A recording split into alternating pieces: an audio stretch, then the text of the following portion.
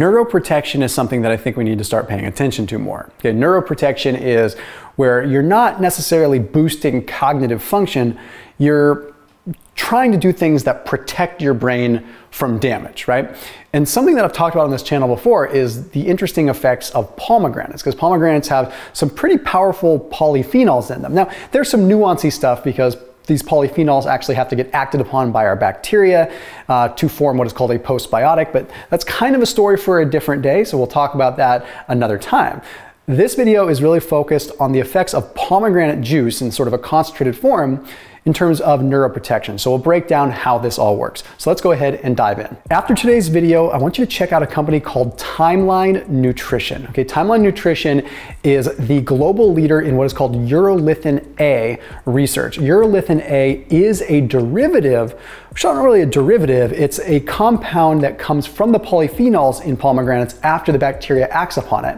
But they have a really interesting technology called MitoPure that allows the urolithin A to be taken in oral form to potentially improve mitophagy, when there's a lot of research to back it up.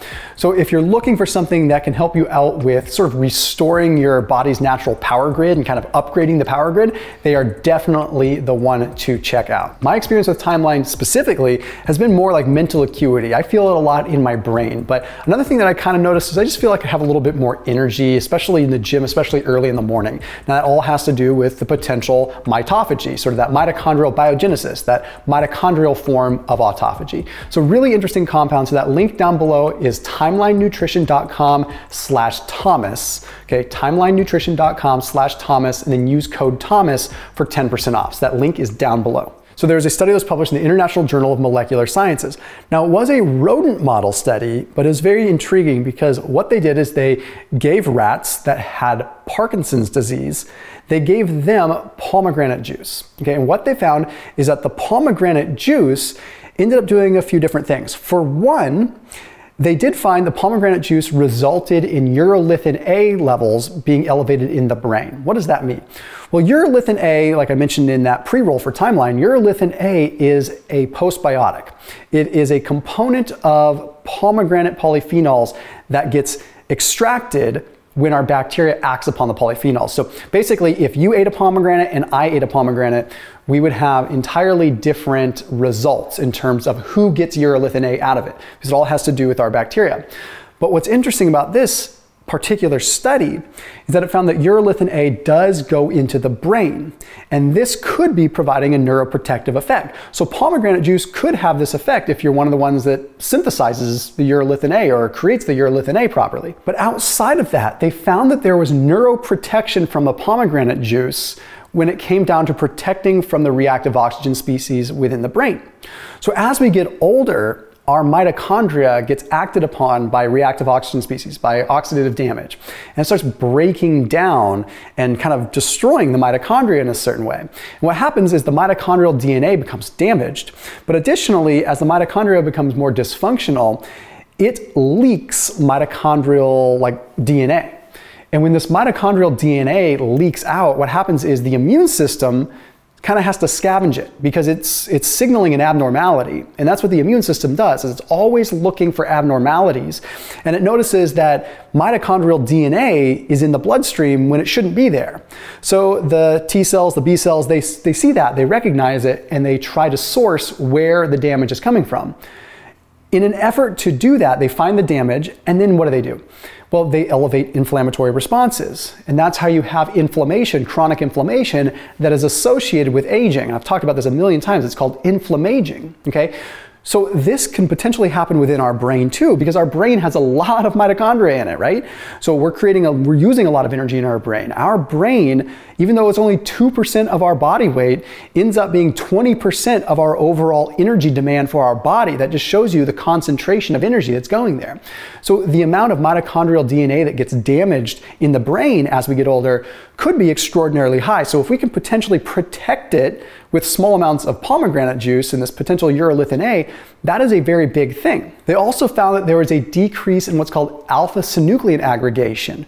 What this means is alpha-synuclein is kind of like a buildup that ends up blocking a synapse. Now a synapse, I've talked about this before, is a bridge between neurons, right? That synapse is that gap in between. And you have neurotransmitters that kind of carry things over. Well, imagine with that gap, you have a bunch of gunk, a bunch of cars that were driving over that and they got stuck. So now you can't really transmit, right? Because there's a blockage in the intersection. So when you have a reduction of this, like we saw in this study, again, it's a rodent model, but it's still interesting. It's very fascinating. You can see how that could have a potential neuroprotective effect. The other thing, and the thing that I find the most fascinating, is there was a reduction in what's called alpha dehydrogenase within the brain. Let me paint a picture for you. If you consume some alcohol, okay, you had a bunch of liquor or something, that alcohol, that ethanol, is going to get broken down by the saliva and it's going to ultimately turn into what's called acetaldehyde. Sound familiar? Aldehyde dehydrogenase. That aldehyde dehydrogenase plays a role in the liver of breaking down that acetaldehyde. That's just one example, okay? So if we have an increase in aldehyde dehydrogenase in the brain, that means our ability to break down toxic compounds that are larger molecules increases. You can see how that's a neuroprotective effect, right? Again, I hate the word toxin because it's thrown around so much, but if you have toxic compounds that are getting into your brain, as they sometimes do, and you have neuroprotection because you have an increase in this enzyme that can break them down, that enzyme then breaks them down into carboxylase, okay? Carboxylase can then be metabolized by muscles, it can be metabolized by other tissues. In other words, carboxylase is easy to deal with. Some other bigger compounds are not. And if you're deficient or low in aldehyde dehydrogenase, you can't deal with those compounds. So this is probably the most fascinating piece because it doesn't necessarily have to do with longevity or any of that.